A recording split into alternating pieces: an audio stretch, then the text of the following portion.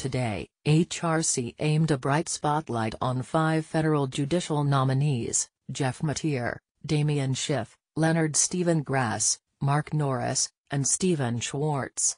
If confirmed by the Senate, the nominees could seriously threaten the future of LGBTQ equality in America. The Senate Judiciary Committee is scheduled to vote on Grass and Norris on Thursday. In their crusade against the LGBTQ community, Donald Trump and Mike Pence are doing everything they can to stack our federal courts and all agencies of the government with anti-LGBTQ nominees and appointments, said HRC Legal Director Sarah Warbelow. This is a deliberate attempt to undermine the progress we've made and weave discrimination into every part of our government.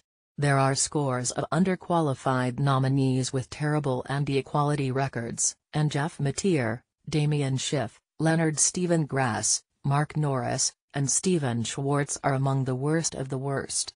The Senate must reject their nominations to lifetime appointments to the federal bench. In less than 1 year, the Trump-Pence administration has unleashed a torrent of attacks on the LGBTQ community and undermined the rights of millions of Americans. Through rollbacks, rescissions, and reinterpretations, Donald Trump and Mike Pence have systematically and meticulously eroded years of progress and protections.